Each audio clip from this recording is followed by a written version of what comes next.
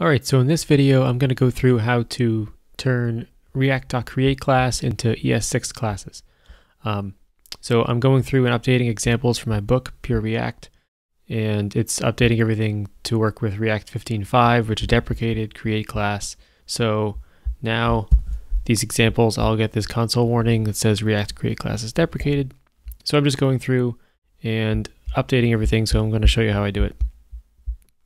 We're going to skip over the simple components. Some of these, like this one, could just turn into a stateless function component, and I actually have another video that you can watch for how to deal with those ones.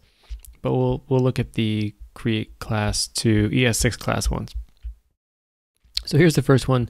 This one doesn't have any state, so it could turn directly into a stateless function component, but since it has this action handler, it'll be a little bit easier to translate if we go directly to a class. So this becomes, instead of var something equals React create class, we say class parent extends React.component. And the syntax within the class change a little bit, so the functions become this simpler form here. You don't need the function keyword. You don't need the commas between the different properties. And this function here does not depend on this at all, so we could just turn this into a function like this and it'll work perfectly fine. So you can see child says button was clicked. Okay, so that one's done. Let's move on to this one. Child has the same kind of setup. There's render and there's one kind of handler method, but this one does depend on this. It's going to be class child extends React.component. And we can get rid of this line here, get rid of the function, comma.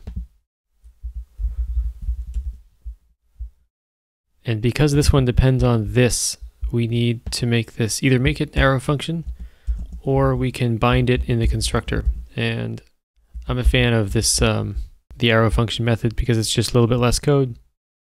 And what this actually does is, at the time the function is created, it binds this to the instance of the class. So you don't have to bind it manually, you don't have to bind it in render.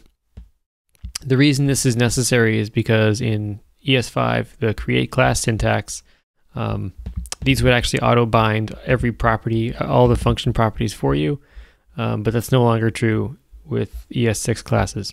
So we've got to do this. But with that out of the way, everything should still work. Great.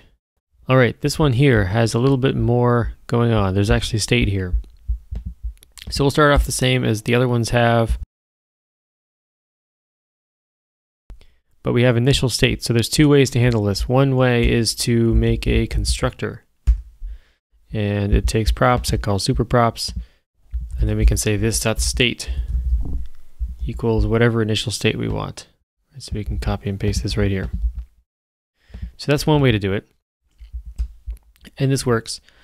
A different way to do it is to use a property initializer syntax, which is to just put state equals object directly in the class definition itself, and then we don't need the constructor. So you can see it's like 3 lines, or if if it's really simple, you can compress it to 1 line instead of this whole block of code. So we'll do it this way because it's a little bit cleaner looking. Then we don't need get initial state anymore, and handle action is the same kind of thing as before, so we'll just turn this into an arrow function. Because it uses this, we need to maintain the this binding. And then render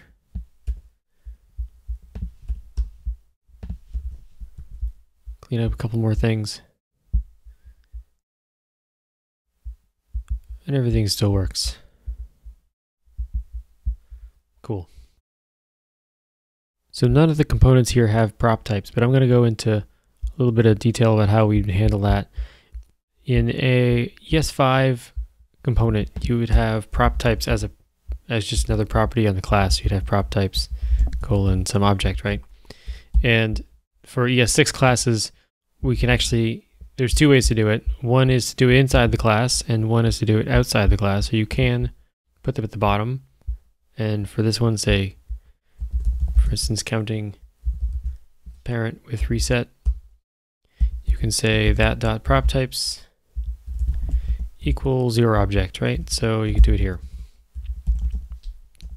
Alternatively, and this is the way I see a lot of people doing it, the way I usually do it myself, is to put it inside the class as a static member. So you can say static prop types equals your prop types right here. And then it's just a little bit easier to read. You can read straight through the class and you know what the prop types are without having to go down all the way down to the bottom to figure out what the prop types are. And it keeps everything nice and contained. The other thing is lifecycle methods, and the conversion for those is really straightforward. If you have something like component did mount if you had it as a function here, you would have had it like this. And to convert it to ES6 is what the editor did for me, which is just to get rid of the function. Same kind of thing as render. So that's it. That's how to convert createClass to ES6 classes.